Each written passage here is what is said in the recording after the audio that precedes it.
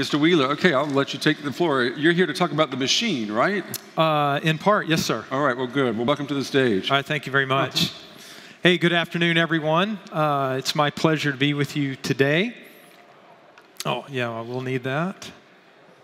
This, let's see if we can get the notes section on the other one. Perfect. Oh, there it was. Anyway, well, that's coming up. This is my first CeBIT Global Conference, and I can only say, wow, what an impressive event. Let's see if we can get, no, go back.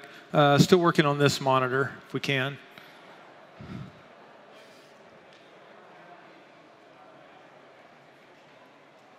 Anyway, while they're still working on that, I'll go ahead and get started. To get things started, I believe it's fair to say that technology has delivered tremendous benefits for all of us. Now, with that in mind, technology does have its limitations, and while it's opened our eyes to things that we couldn't even imagine that were possible 60 years ago, it has its limitations, and so what I want to do today is share with you a little bit about Hewlett Packard Enterprise's perception or perspective on the future of computing, and specifically the challenges we think the world is facing and our opportunities to change. So, true artificial intelligence, intergalactic travel and exploration, and yes, even a cure for cancer. At one point in time, those goals, each one of those goals was seen as being out of reach. But now, with advancements in the fields of science and technology, we've seen radical progress towards each and every one of those. And the gap between bringing a concept from idea to reality is diminishing, whether in business or society at large. And as our world becomes more intertwined with technology, digital transformation is reshaping every sector, from large enterprise to the healthcare industry itself. So, as proof of this digital transformation, you just need to look how sectors have been transformed and are being transformed. So just a couple of examples that have, I think, just transpired during our own professional careers, as far as that time span goes. You look at print media. Think about, the changes that we've seen there. Think about how you consume entertainment today, whether it's music, streaming video, television, you name it. So a lot of change there. Or think about the sectors that are being disrupted before our very eyes. If you think about the smart city initiatives, you look at how agriculture is done, even transportation, all of those are things that are in flight. But this isn't just about disruption. It's about creating new business opportunities for enterprises of every type, size, and level of maturity. So what do these possibilities bring us? Well, let's take healthcare as an example. So for various reasons, I personally don't know a lot about my own genealogical or kind of family medical history. So recently, I submitted a sample to one of those genetic testing services.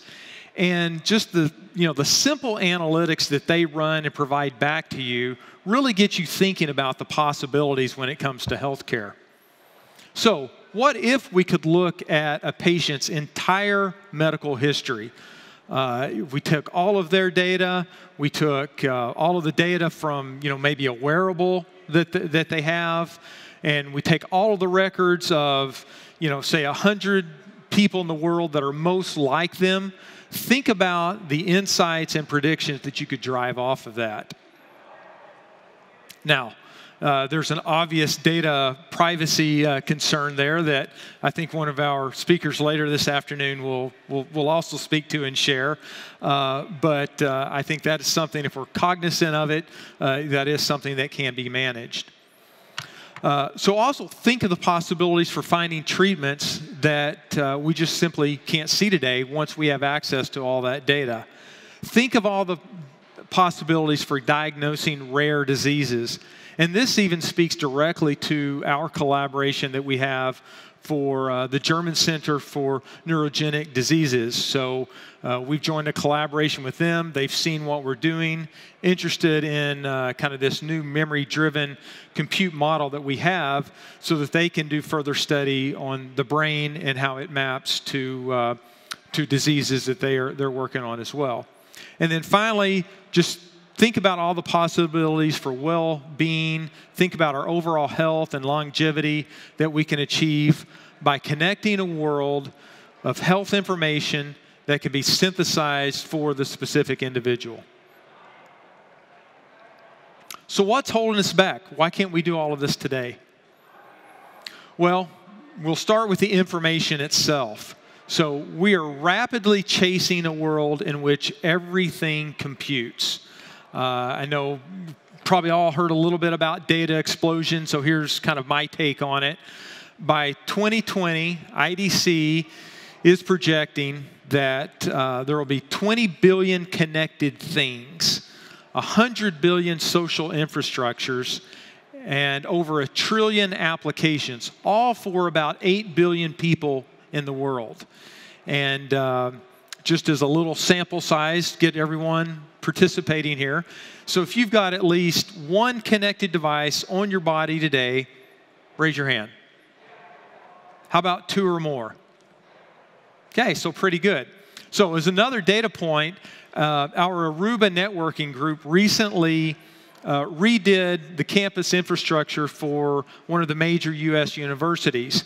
And what they found is they started to scale things out and size how many waypoints were needed and how many radios were required, all of that.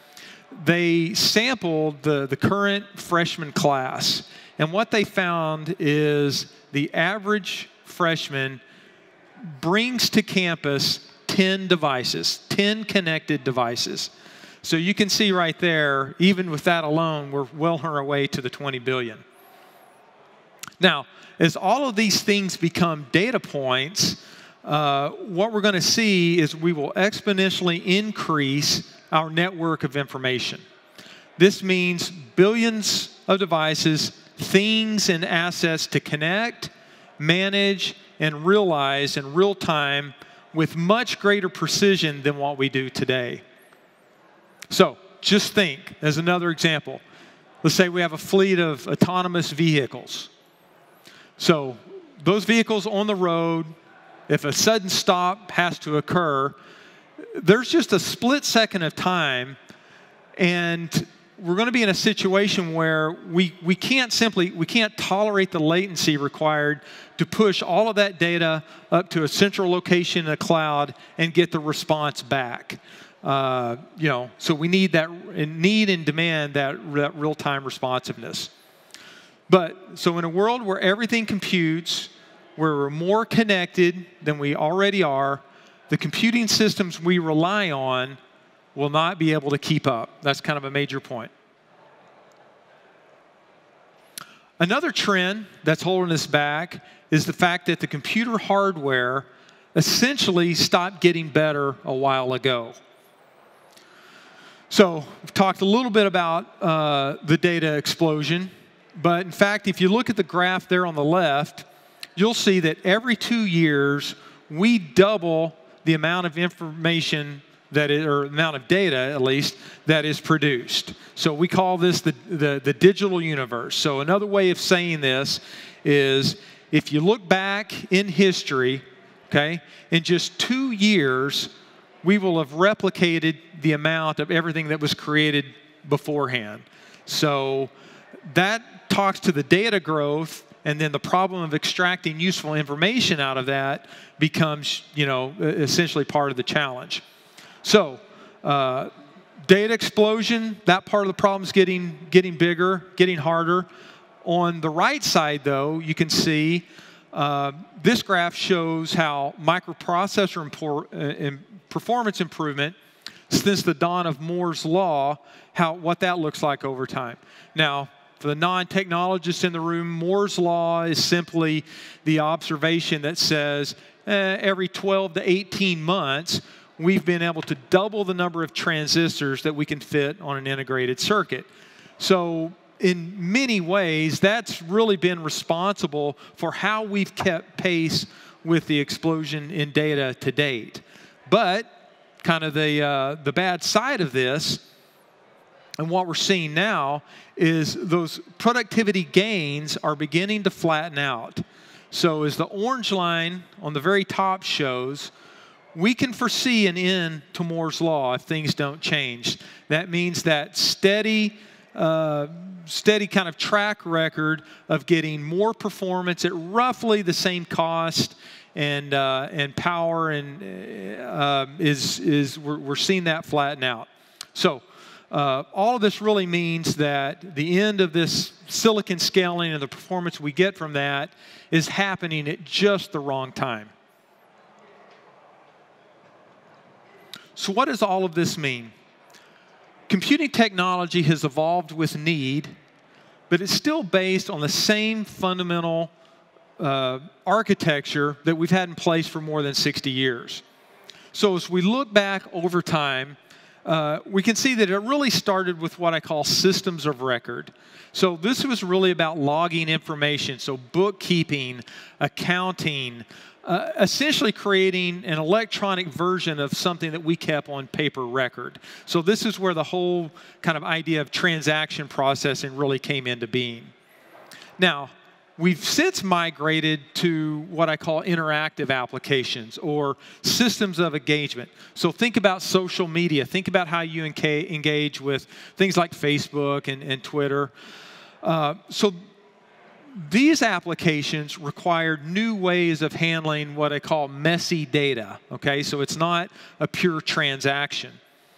So while new innovation came online with that, it's still supported really by the same underlying framework of infrastructure that was built for the transactional use. Okay? We are now moving into a new phase. We call this systems of action. So if you want a smart grid, for example, well, it needs to operate at the speed of a Google search, but with the accuracy and reliability of the transactional system.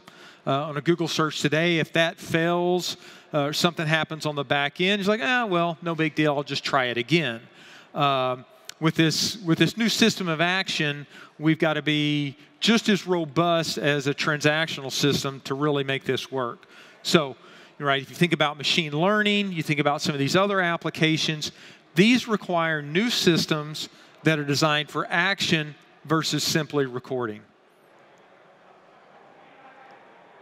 So we're experiencing this perfect storm in which our 60-year-old computer architecture simply won't work. We've got more data, while new technology demands such as real-time response requirements and our existing legacy computer principles, just like Moore's Law, are falling flat. So what we need is a new solution to the future. So we're at this inflection point, and if we don't innovate, things will stagnate, computing will get more expensive, we'll be limited in what we can do. If we do keep pushing forward, really believe sky is the limit here. Now, this isn't going to happen tomorrow. I'm not going to be a doomsday person up here because we do have great technology in place now, and we've got plenty that's in current development. But my point is, without changing, as a society, we may fail to realize new opportunities and drive new advancements. So, the good news for all of us is that more than 10 years ago, within Hewlett Packard Labs, we began working on the architectural principles for a new solution. And we call it memory-driven computing. So this is fundamentally a rethink in basic computer architecture. This isn't a new application or even the simple integration, not that it's simple, but integration of things like accelerators or quantum computing. It moves much more beyond the evolutionary nature. So rather, this is a reinvention of the foundation of technology, which has the potential really to underpin things at every scale, from massive data center scale, supercomputers, and to what we call computing at the edge. So the opportunity it presents is that it enables a massive and essential leap forward to eliminate the constraints of today's computing architecture and harness the power of data in ways that are not possible today. So we want to realize the true possibility of artificial intelligence, intergalactic travel, and hopefully help us advance toward solutions for some of our biggest challenges, even like curing cancer. So here's a very simple view of what memory-driven computing is at its core. So kind of the graphic on the left is really how today's computers are assembled. So they're allocated, the data itself is allocated based on what the processor will allow. So the processor essentially acts as a gatekeeper to your memory or your data set. Now, the most recent challenge in computer architecture has been trying to size that memory subsystem to meet the demands of the compute. So memory has always been the scarce resource, at least for the last 20, 30 years of developing systems. Our shift turns the conventional computer inside out. So memory-driven computing puts memory or your data, at the center of everything and allows you to overcome the limitations of the processor so that I can scale things independently. I can bring different processing technologies as they evolve independently to work on the problem. So this is going to unlock an unprecedented level of performance for us, as well as major efficiency gains. Okay? So, yeah, bottom line, with this architecture, you can ingest, store, and manipulate truly massive data sets while simultaneously achieving multiple orders of magnitude with less energy per bit. So, what does this deliver, and how do we envision, and what do we envision as the end state? First, we believe this architecture is fast and powerful. It dramatically increases speed of processing by removing a lot of the current layers that exist in today's software stack. You can kind of think of this as removing the middleman in data processing. And for those that can make it to our booth, we actually have some demonstrations kind of running, and I can walk through this in much more detail with you. Next, it's both secure and smart. So security is embedded at every level of the system. One of the big things we have the opportunity to do with this architecture is, security within the computer industry. It's always been a bolt-on kind of exercise over the years. We've, as new threats have come on board, we've figured out how to patch things, or, we've done the best we can, but, honestly, we're losing a battle there. With this architecture, again, we've built security in all the way from the silicon up, with things like encrypting data both at rest and at transit. So those two elements right there, truly revolutionary based on what we do today. Finally, it's open and simple. We want this memory-driven compute architecture, we want this really entire ecosystem to be an open architecture. We want as many industry players to come in and participate as possible. And as one proof point of that, all of the open source, all of the software work we've done, all the API development, we've released all of that to the open source community where anyone can pick up, contribute, and take advantage of it. So, where are we in terms of actually realizing this architecture? Well, last November, we announced that we had successfully demonstrated the world's first memory-driven computing architecture. This is actually a picture of the node board that we have over in Hall 4 in the demo area. And so this was a huge milestone for us because it really demonstrated the ability for us to collapse the memory and the interconnects in a fundamentally different way. Now, while this development was a huge kind of existence point or proof point of our research, it really set a lot of things in motion for us. First thing it did is it allowed us to bring elements of this research, such as the photonic interconnect, which allows us to communicate with light instead of copper-based electronics.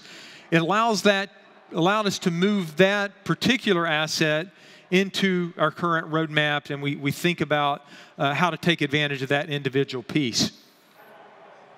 Now that we also have this up and running, all of the simulation work that we've been doing, it's allowing us to correlate those results and really kind of assess improved execution speeds and really validate and help us tweak what we're doing here. And finally, it's helping us expand our efforts towards exascale computing. Now, I want to make a few notes about exascale computing because it's a developing area of high-performance computing, and it aims to create computers that are several orders of magnitude more powerful than what we have today. Now, the great thing about our memory-driven computing architecture is that it is incredibly scalable, all the way from that edge IoT device all the way up to that exascale level of computing. So it really does make it the ideal foundation for a wide range of emerging high-performance computing workloads, as well as data-intensive workloads like big data. So going back to our test bed or the prototype, what results have we seen thus far? Well, the short answer is we've seen a lot. And the way to think about, or the way to kind of read this graphic and the way I explain it, is the performance improvements we're seeing really start from, on one hand, just maybe modifying existing frameworks. So with very little modification to the application itself, what kind of speed ups can we hope to achieve? And then from there, really the story gets better and better, okay? If you're willing to think about new algorithms, you're going to start to see speed ups that are even more impressive. And then if you can completely rethink how things are done to really exploit the advantages of the architecture, then that's where the biggest advantages kind of come from. So kind of starting back on modifying existing frameworks, one example we have here is the work that we've done with Spark. Now, Spark, for those that know, is one of the leading open source tools to do in-memory analytics on a cluster of just, commodity servers. And so we had a related research project that looked at, well, what if we take that concept of Spark and how it is kind of distributed today, what if we just simply apply some of the memory-driven concepts we have within Spark itself? And so just by modifying a couple of hundred lines of code from the base distribution, we were able to achieve speed-ups of over 15 times what we were seeing on current platforms. So that's just purely talking about the software side. So no new hardware, no new architecture, beyond just this mindset of now, trying to collapse that memory storage hierarchy. Another example, kind of on the existing framework, is around similarity search. This is another demonstration we have running in our booth area. But another really, I guess, fundamental kind of computer science application today, that we use for things like image search, genomics research. Again, it's used kind of for a number of things. And again, given that onslaught of data, this problem is really outpacing a lot of the supercomputer development that we have today. And so we've seen some tremendous speed up on that application as well. Now, the next phase, kind of start thinking about new algorithms. One exciting area we've done a lot of work on, and again have contributed a lot to the open source community, is around graphs. So, and graphs increasingly represent the connected world, the random connected world that we have today. And so graph inference is how you make predictions using just a small amount of a known data set. And so similarity search and graph inference, those are two of the demos, again, that we have running that we can show you more about. And then finally, you can get up to, okay, how do I rethink about really taking full advantage of this architecture? And financial modeling is an example of this. So financial modeling using something like Monte Carlo simulation is used to predict things like derivative pricing and to be able to assess risk on a portfolio. So these are just a few of the basic numbers and what's possible of what can be achieved if you start to rethink and can maybe do away with some of the layers of some of the software assumptions that have been built up over the last 60 years. Now, I want to look at that financial modeling example just a little closer. So, global markets are never stable. So, changes occur instantaneously, and they lead to risk and unforeseen losses. To manage this, the financial industry uses complex modeling that's computed through very computationally expensive simulation, such as Monte Carlo analysis. Now, most of the time, at best, maybe this recompute is done once an evening, maybe at best a couple of times a day. Okay?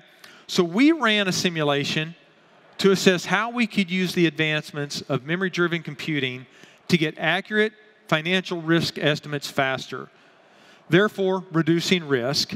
And we saw some incredible outcomes.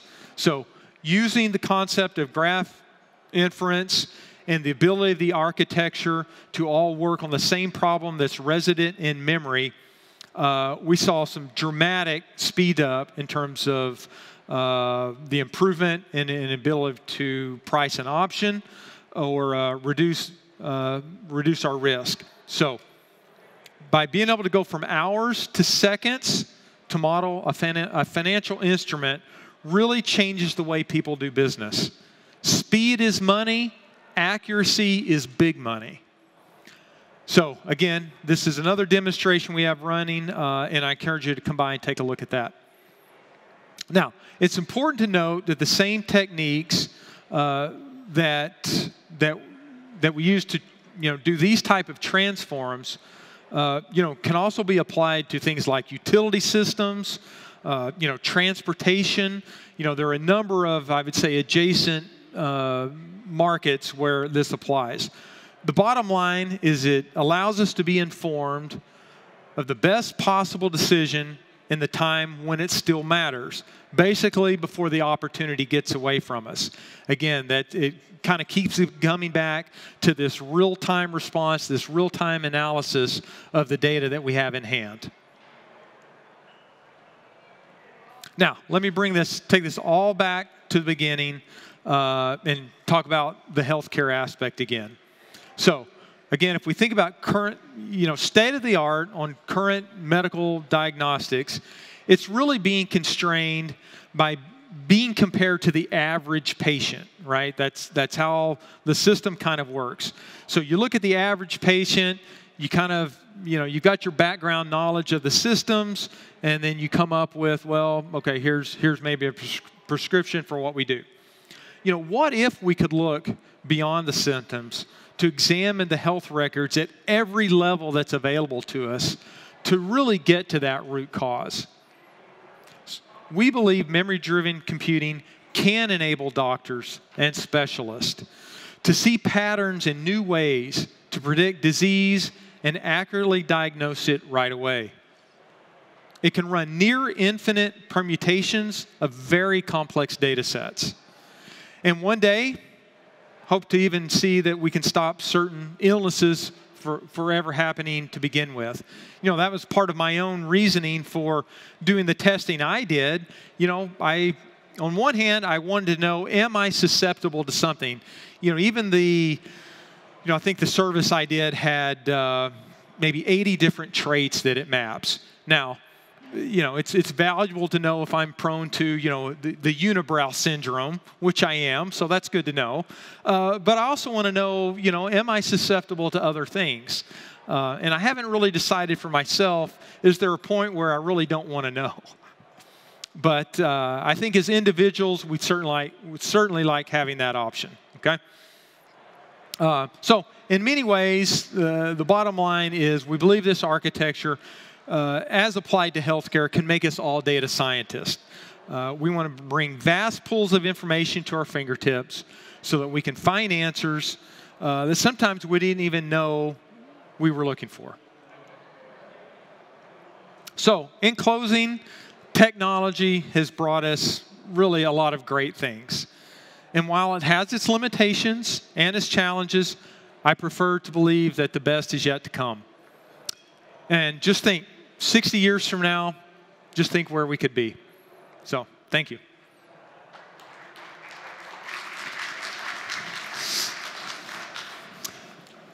We've got time. Okay, one or two questions? Yeah, great. exactly. It looks like you've mastered your unibrow, yeah, by the way. Taken care of.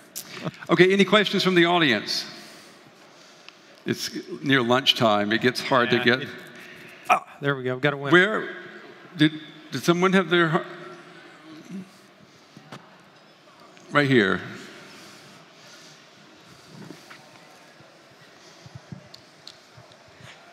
I would like to thank you. That was really an inspiring presentation. Going back to the explosion in information need, and that the Moore's law is no longer working, and your choice of having a memory-centric architecture. From my recollection, the advancement in processing was better than the advancement in performance in memory access. For example, dynamic memory has been and always be very slow, and also static memory is better. How did you treat this gap between memory performance and your need? Yeah, really well. Two things. Great observation. You're absolutely right on the rate at which memory has progressed relative to processing. Absolutely correct on that. Short answer, and would love to spend some more time with you going through a few more details. But one of the big breakthroughs is, again, trying to really decouple memory from an individual processor, right? Today, it's a fixed ratio. So one thing we did is by bringing a memory fabric or a memory interconnect into the architecture, the way to think of it is we can essentially boot or bring online memory separate from the amount of processing. That way, we bring and attach to it whatever processing we see fit to match a particular workload. So that enables us to really balance out the amount of bandwidth that's there, as well as the capacity and compute capability. Short answer. Great question. Which I was going to ask you, when the computers aren't falling on the floor, this brave new world, this machine, is it actually going to change the physicality of computers? I believe it will. So certainly, if you think about the integration level of all of these individual technologies, that'll make all of our smartphones, laptops, even better, faster, cheaper, right? Mm-hmm. That's the simple part. But if you think at the data center scale, right, where you've got thousands of servers today spread across hundreds of thousands of square feet of floor space, a lot of the innovations we are bringing will allow us to, physically, how we build things will be completely different, because with something like a photonic interconnect, it allows me now to spread things out differently. I can, my energy management is different for how I cool things. Mm-hmm. So it enables a lot more flexibility than what we have today. So why aren't we there yet? I mean, the idea seems feasible. So what's standing in the way of going to the point that you describe in your presentation? I think it's really been, first of all, well, gravity is definitely working on this stage, ladies and gentlemen. You know, within the enterprise, look, we know everything. In some respects, things are moving at blinding speed. But, you know, kind of on the IT infrastructure level, some things actually move pretty slowly. When you think about how diverse the ecosystem is, the number of hardware and software manufacturers that pour into that, all of the ISVs. So it really does take time. So even this trend of Moore's Law, you know, it's a little bit slower than, say, the consumer side, where everyone kind of sees it coming. We know we need to do things. Okay, let's all get together. We need to work on some new standards to do things, or a new API and to take advantage of it. So that's part of the answer. But then there are also just some technology inflection points that have headed at us that now make things more realizable than they were 3 years, 5 years ago. So technology is always advancing, and so part of it is, you know, just taking these various inflection points where now the timing is right. Do you get much pushback when you say Moore's Law is breaking down? You know, not much pushback in terms of those that I think really kind of follow it at that level of detail. And by no means am I, you know, taking shots at, you know, the Intels or the AMDs of the world. But because it's a revolutionary statement. It is. You know, just it is. Say. And I mean, it's amazing the things that they've done over the years to even keep that orange curve moving up a little bit. But, you know, if they're intellectually honest about it, they see it as well, right? Who can remember, you know, even your own home PC, remember when it was all about, oh, I've got to have the fastest, you know, megahertz processor, right? And so we chased and chased and chased that until we really kind of capped out on what we could do. Well, then what did we start doing to, again, keep Moore's Law going?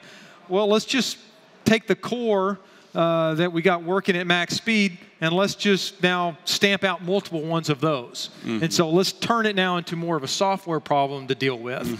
And so that's then how we kept Moore's Law alive in that spirit. But now we're getting to the point where, you know, we can't make the transistors much smaller.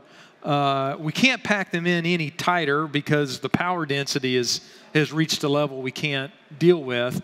So again, if they're honest about it, they would probably say we need to start looking outside of the processor now for ways to keep the performance moving ahead, and that's exactly what we're doing. Okay, excellent. Mr. Wheeler, thank you very much. Thank you. It was a great presentation. All right. Thank you. Cleaned up.